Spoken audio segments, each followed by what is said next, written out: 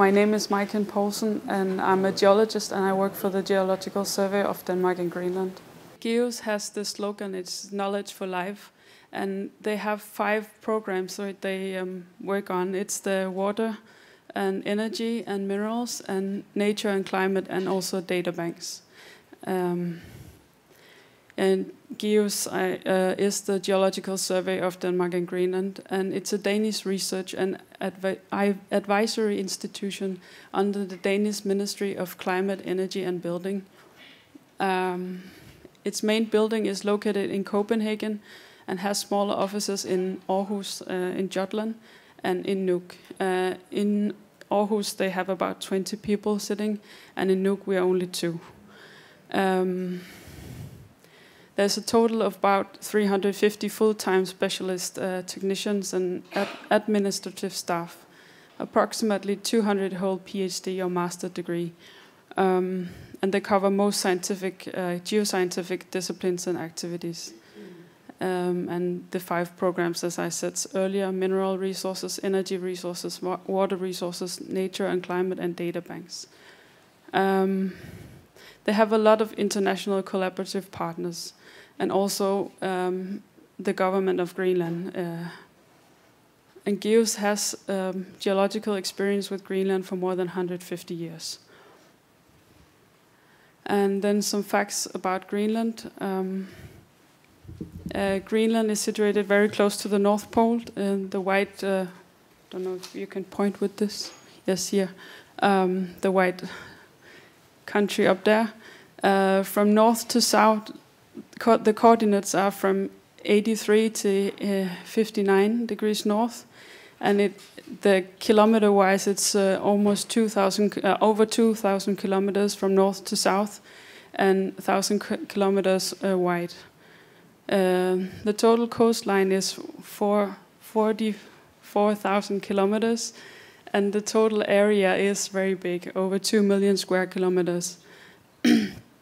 So if you put Greenland on top of Europe, it pretty much covers all of Europe. It's the 12th largest nation. And it has an ice sheet in the middle, which is 3.4 kilometers in the middle, and has the world's largest freshwater reserve. But if you remove the ice, the ice-free area is over 400,000 square kilometers, and so it's still larger than Finland, Germany, Poland, and Norway. Yeah, it's compared to Australia, it's 3 times smaller than Australia, and compared to Austria, the ice-free part is still 4.5 times bigger. There's only about 57,000 inhabitants, so it's not many. A total about 76 towns and settlements, and it's the world's largest island. And the income is mainly by fishery and block grant, which you can see up here. The block grant is quite big. It's from Denmark, and then you have the mineral resources is only 2%. Greenland is part of the Danish kingdom, where the main language is Greenlandic and Danish. And it was governed as a Danish colony since 1721, but got home rule in 1979. And in 2009, the home took the right to possess and exploit mineral resources in the underground of Greenland.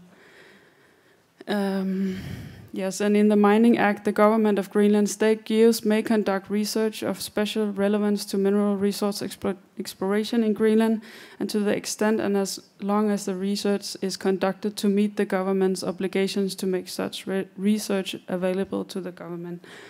So GEOS is the Geological Survey of Greenland. Yeah, just a few photos. So the towns are very small, and there's no roads between the towns, and maybe you can see there's no trees also, and the way to get around is by boat or by helicopter. And the photo here, it's from fieldwork last year, and actually you can pretty much see the geology on the surface, because there's some places there's no vegetation at all. And we also try to do a bit of outreach in Greenland to some of the young people in Greenland with the new office. This is a list of some of the discoveries and mines in Greenland. I'm not going to go through all of them, but the ones that are highlighted, I will talk about. There's in 1856 there was mining of cryolite in EGU in South Greenland, and this mine was very productive, and it was. But it was a private company that was there, and it was open for almost 150 years. And the cryolite was used for aluminium, especially on the Second World War. And they got a very good profit of this, but it didn't go directly to Greenland. The company used some of the money for exploration in Greenland, so we got it back in that way. And in '56, there was also a mining of lead and zinc in East Greenland, in Mestersvig. And in '73, also lead and zinc in Black Angel mine in West Greenland. But these are all closed now. And then in 2003, there was mining at Nalunaq Gold Mine in South Greenland. And then also an olivine mine in West Greenland. But at the current status there's no mining. And then a bit about the geology of Greenland. The Earth, as you may know, is 4.6 billion years. So, the oldest rocks in Greenland are 3.8 billion years. And all the colored parts on this map are older than 1.6 billion years. So Greenland is pretty old. And it can be divided into different geological units that have evolved through time. This is a very schematic map showing the major areas. The orange part here is the really old part of Greenland. That's the craton. You have some areas that are up to 3.8, but the major part is about 3.1 to 2.6 billion years. And then you have all the yellow area, which are old mountain chains. They are about 1.8 billion years. And in South Greenland, also up here, and in West Greenland, which are about 2 billion years. So, and then all the white areas here and up here, the sedimentary basins, are younger than 1.6 billion years. And this is the same map, but where they have tried to extract the inland ice and to see how the geology would look if you removed the ice. So they have looked at the geology here and the geology on the other side, and then it must be kind of the same in the middle. So, and then there's also a map showing correlations to Canada. Some of the rocks are very similar on the Canadian and Alaskan side. Yes, Greenland is very old, and because of this, you have had many different time periods where you have different events coming. The different geological environments have different potential for metals, and you probably know this. So we have these sedimentary basins, continental rift zones, flood basalts, sea floor spreading, origins, and also island arcs. And all of these environments, they come with a certain,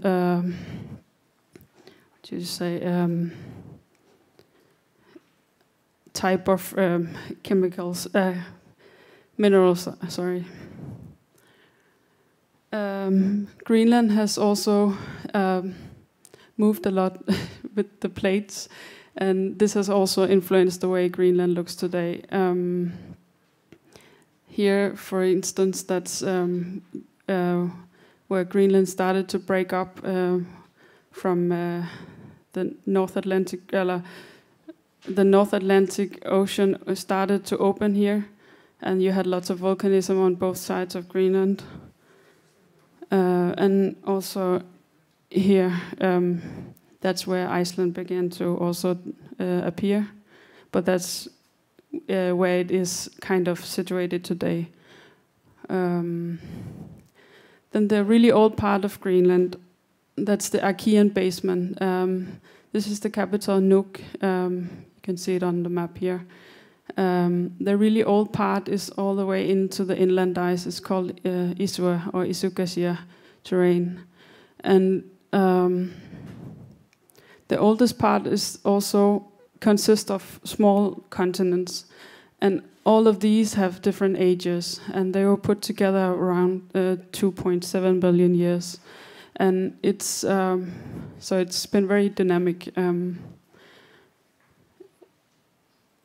You can see here a major structure going all the way up here. It's a fold, and along this fold you can also find gold.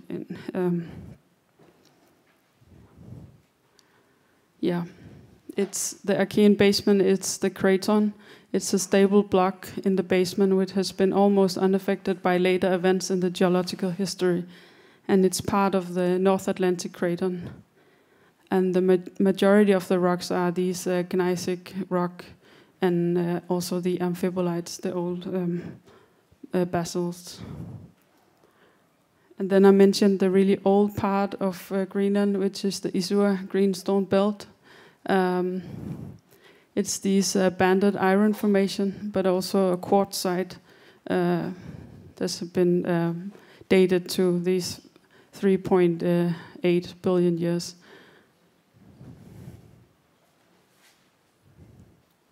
And then further south, we have the Fiskeneset complex.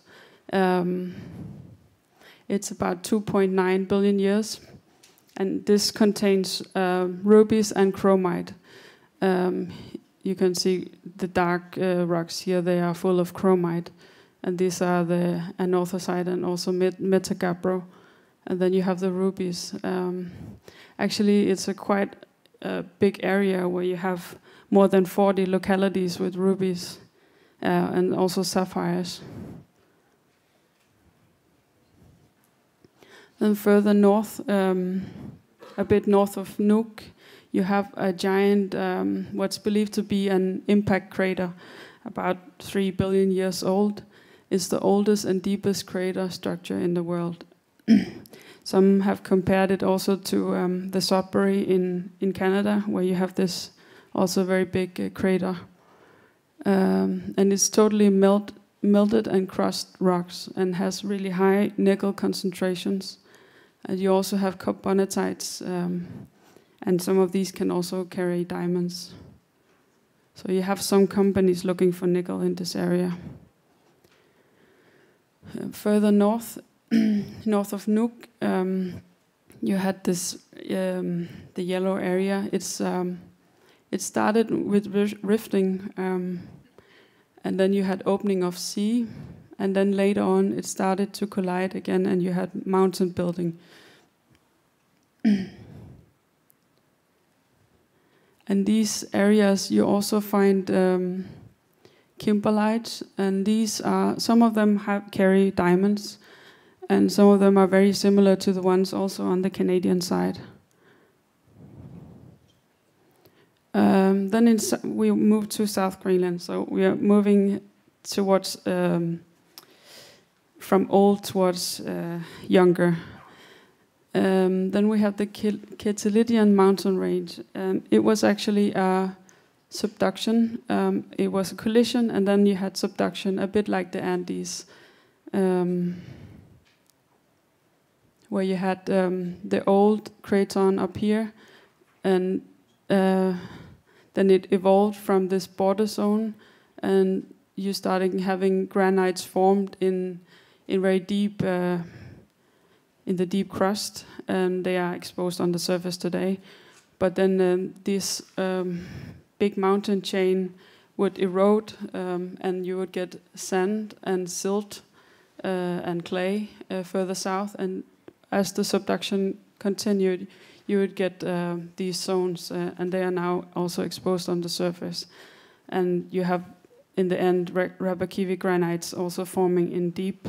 And this picture is one of the Rabakivi granites, and it's from the Nalunak gold mine area. You can actually see the road, I think here, yeah. You had a gold ore in South Greenland. That was, I mentioned it before. It was open from 2003 to December 2013. It was an underground mine, and they extracted more than 9.8 tons gold, and really high concentration of gold in the ore. This is an old photo. I think they went up to about 800 meters level when they stopped the mine. And then still in South Greenland, but a bit further north, you had another type of event. That was a rifting event in the Garda period. It's the period 1.3 to 1.1 billion years. Here you had, in the early Garda, you had some intrusion forming, and also sandstone. And then in the mid-Garda, you had more dikes coming in, volcanic dikes, and the Ividot cryolite was formed here. And then in the late Garda, you had more intrusions coming in, and also dikes with a different direction than before. And this Ilimausa I will tell you about more later. And also a big mountain range in East Greenland. I will surely mention this. This is the Caledonian fault belt, and you have this opposite side in Scandinavia. It was a collision with the Scandinavia. The photo here is not from the Caledonian, but it's a bit older than the Caledonian. And then you had the Paleogene volcanism was caused by this hotspot underneath Greenland about 65 million years ago. It started in West Greenland in the Disco area, and then continued in East Greenland. And you have many intrusions also related to this event. The hotspot is situated underneath Iceland today. And here is a photo of some of the flood basins in East Greenland. And each of these stripes is a layer of flood basins. And I think this is about 2 kilometers wide, yeah. A bit about the mineral resources in Greenland. You can see our camp down here, very small. There are the deposits in Greenland. They have quite big deposits in Greenland. We have tried to plot some of the major deposits in the world together with some of the deposits in Greenland. Here's the Isua iron, close to Nuuk. It has about 30% iron, but a really high grade tonnage iron.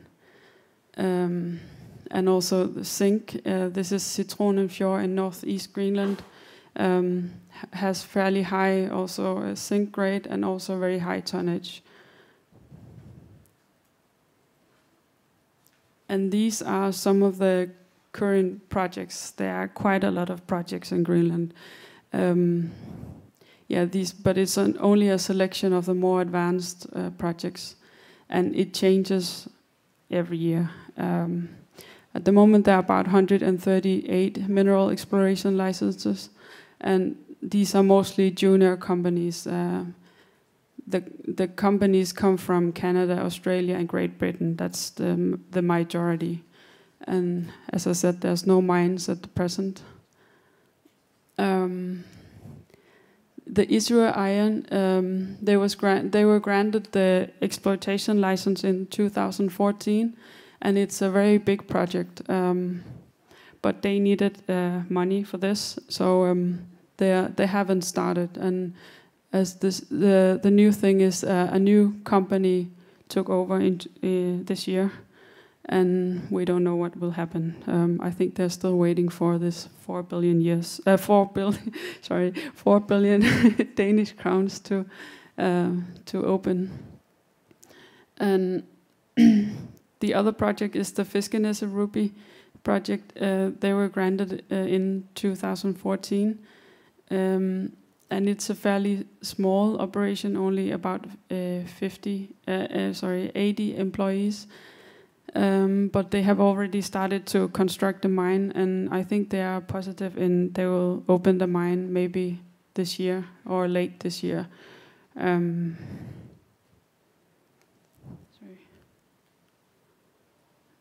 just a bit about what we do at GEOS. We are we are assisting the government of Greenland with some of the work, and we are doing geochemical fingerprinting on the Greenlandic rubies.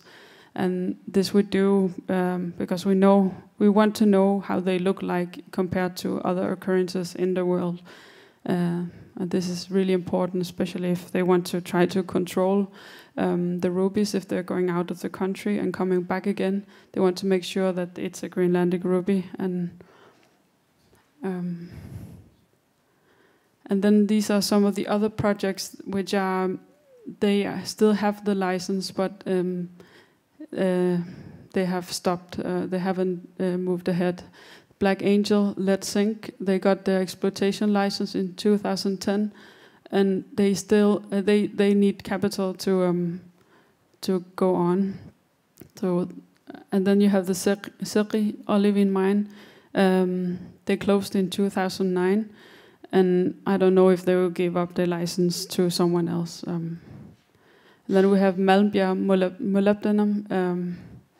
They got the license in 2008, and they were waiting for market improvement because of the molybdenum prices. They fell just before they started. And then the Nalunaq gold mine also closed, but there's still gold to be found there.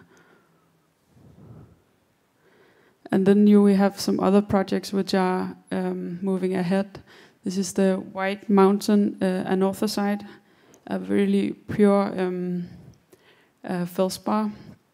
And I think they also they will submit the application very soon, or if not, if they haven't done it already. And then we have the Citrone Fjord zinc and lead in northeast Greenland. This is a very big deposit of zinc and lead, but it's very high in the Arctic, so it will be a challenge. But it's a really world-class deposit. And then we have two in South Greenland in the same area as the intrusion I showed you before, the Illimausa in South Greenland. It's the Kvanefjell in the north, and then Kringlerne in the south. This is a photo showing some from the Illimausa intrusion in the north. In the Kvanefjell area, you can see a car here, and it's the road up towards an old test mine for uranium. So here is a map of the intrusion. So you have the fjord here. You can see it's here. The intrusion goes across the fjord. So you have the one project in the south and one project in the north. So the one in the north contains uranium and more rare, light rare earth. And then in the one in the south contains more heavy rare earths. Yeah, this was a magma chamber that was originally buried about 2 to 5 kilometers in the continental crust, but now it's also exposed on the surface. And it has over 200 different minerals, really rare minerals, where 30 of these have first been described here, and 12 have only been found in Illimauser. And some other projects which are moving ahead. As I mentioned, the North American nickel, looking for nickel in the old meteor crater, or the area about. Yeah. And there's potential for more. I don't want to go into detail about these, but Greenland is still very underexplored, so there's still so much to find in Greenland. And then GEOS have tried to look at, EU has looked at some of the critical elements which they see as critical, and GEOS has tried to look at these elements in Greenland, and a lot of them can be found in Greenland in very high concentrations.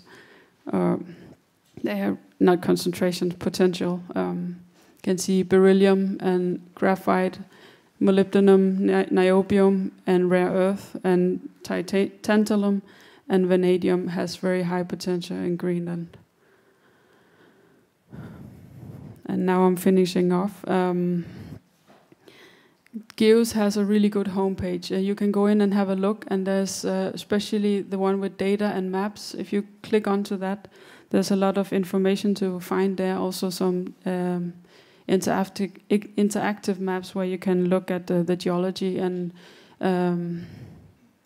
also a lot of newsletters, and you can find in there, and also books if you want to order books. And also the government of Greenland also has a really good homepage where you can find information about all the licensing in Greenland and the companies.